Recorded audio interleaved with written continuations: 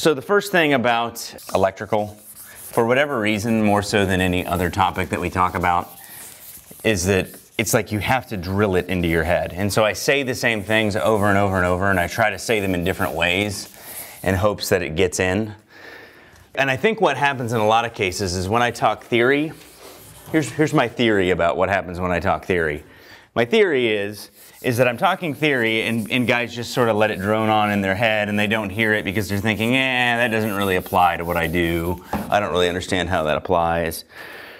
But the reality is that in electrical, the theory is essential to diagnosis and building up circuits. Because that's really the two things you need to do with electrical is you need to be able to figure out what's wrong and you need to be able to build up a circuit from scratch to solve a problem. So there's a lot of different applications for needing to build up circuits, but understanding how to build up circuits also helps you learn how to diagnose them. All right, so let's start with the thing that I keep hammering in, which is that you require 2 points in order for electrons to move. You always require 2 points for electrons to move, which means that when you're using a meter, you're always using 2 points on the meter, using 2 meter leads, right? You follow that? Which means that whenever I ask you, what are you reading? The answer should be, I'm reading X volts between this point and this point.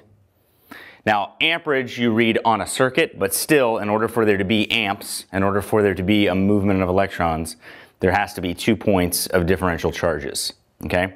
2 points of differential charges. And so, if you think of a simple battery, so here we're gonna draw L1 and L2. This is what we see a lot. We work on a lot of heat pumps.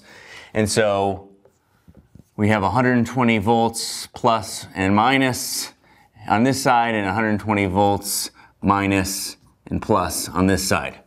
And so in a 240 volt circuit, we're building a circuit in between these 2 points. But in the case of a battery, we're building a circuit in between the positive and negative sides of the battery. So now this point here and this point here become the same as the two different legs of 240. No matter what you're working on, there's always 2 points, and you're building a circuit in between those 2 points.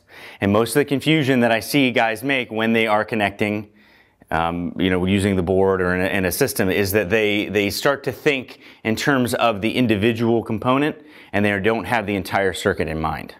You always have to keep the entire circuit in mind, okay? So let's build a basic electrical circuit here.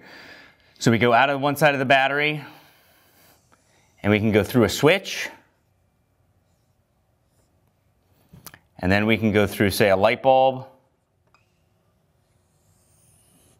draw it like a light bulb.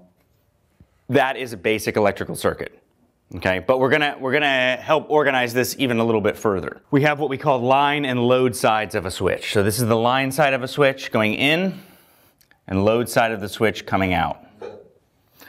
The load side of a switch is the connection point. This is a conductor, so this would be like a wire. The load side of a switch is the wire, the conductor, that's in between the switch and the load. Thus, load side, right? Makes sense? Everybody following that? Line side is the power coming in, or the conductor between the power source and the switch. That's an important terminology because when you're organizing a circuit, you can't confuse line and load. All right. Now, are there cases where you could have multiple switches? Let's say we put another switch in here. Put another switch in here. So we got multiple switches, and if any one of these switches is open, meaning it's not making contact, then the light won't light up, right? But how do we use line and load when we have multiple switches? Well, we would say this is the line side of this switch. And this is the load side of this switch. This is the line side of this switch. This is the load side of this switch.